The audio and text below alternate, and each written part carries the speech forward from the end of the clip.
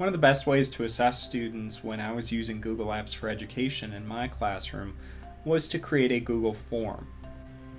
Office 365 does offer a survey feature, but you need to add it to an existing site. In this case, I'm going to work with a blog that I created for my class.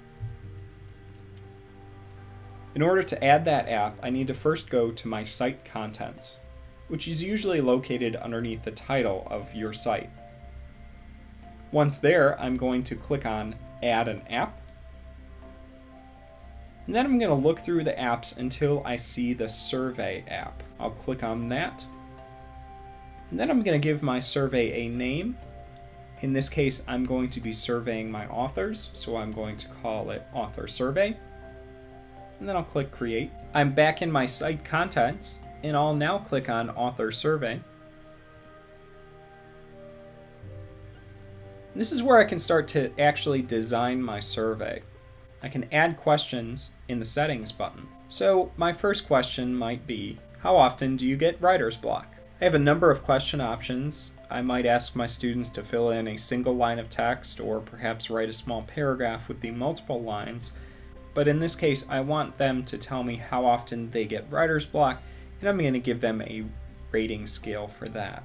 I can set certain questions to be required as part of the survey as well, so that if I have an optional comments section, I can make that optional as opposed to requiring students to put some text in that box. Because I chose a rating scale, I'm going to then need to put in a sub-question for the different times, and then I'm going to set my ranges. Because I want my students to get off the fence, I'm going to require that they actually answer in that range, as opposed to giving them the not applicable option. One of the more advanced options of site survey is that you can create logic to each of your questions, so that if students answer never, I might answer them a follow-up question based on that one selection. We're not going to get into that quite yet because it's a little bit more advanced.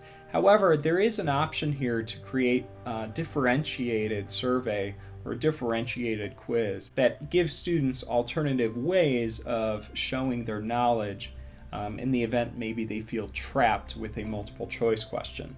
When we click on Finish, that question will be added to our survey. And then we can see that we can test a response to the survey.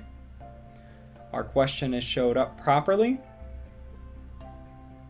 as well as our scale system. Oops, I noticed I've got a little typo here, so let's go back and modify that question. I'm going to go back to the survey settings. I'm going to click on the actual question, and then the question comes up for me to edit. Now say that I want to check the permissions for the survey, because again, I don't want, any old reader to come in, perhaps readers from other classes, and take my survey. I just want my survey results from the contributors, from the people in my class. So I'm going to check the permissions, and right now my students can only contribute to that survey. Now let's show you what it looks like to actually make a response. So I'm going to submit a response here. Click on Finish to finish that question. Now let's say that I wanted to take a look at the results of my survey. I'll go back to my survey and click on Actions, and then click on See in a Spreadsheet. But wait, I've got an alert here that tells me that I need Microsoft SharePoint, which is not available on a Mac. There is a workaround, however, to see your results on a Mac. That workaround is to click on Show a Graphical Summary, which gives me a breakdown visually of all my responses, and then I can go over to change my view in order to see all of the responses individually according to name. So when I click on my name, I can see exactly what I responded with. Now when I go back to my home page, you'll notice that my survey is not showing up on any of the site navigation.